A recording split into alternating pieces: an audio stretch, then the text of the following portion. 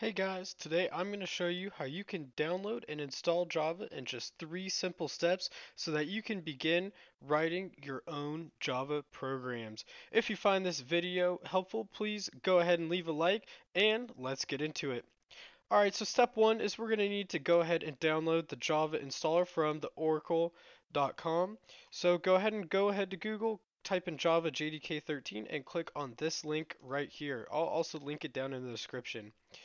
Once you're here, you're going to go ahead and accept this license agreement and download the correct installer for your machine. Since I'm on Windows, I'm going to go ahead and grab the Windows 64-bit EXE because the EXE will make the installation nice and simple for us.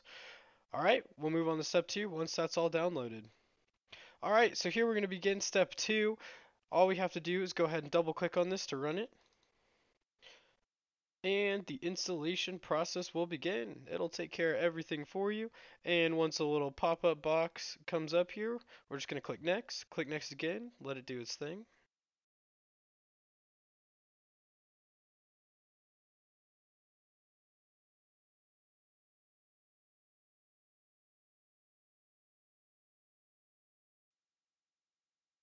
And once it's all done, we're just going to go ahead and click close. Alright guys, so the third and final step is to make sure that your computer knows where to look for the Java that we just installed. So for example, if we go here and we open up a command prompt, and we type in Java, it's going to give us an error and say Java is not recognized. So we are going to tell your computer where to look for Java using something called an environment variable.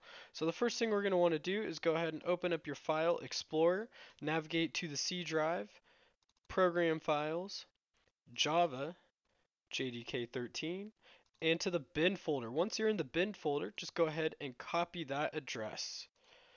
We're then going to search again, this time for something called environment variables.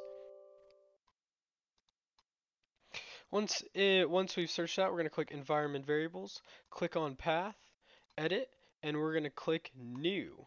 We're then going to go ahead and paste in the address that we just copied. So this is going to tell your computer to always check this folder to look for Java. Go ahead and click OK on all 3 of those boxes to make sure everything saves and open up the command prompt once again.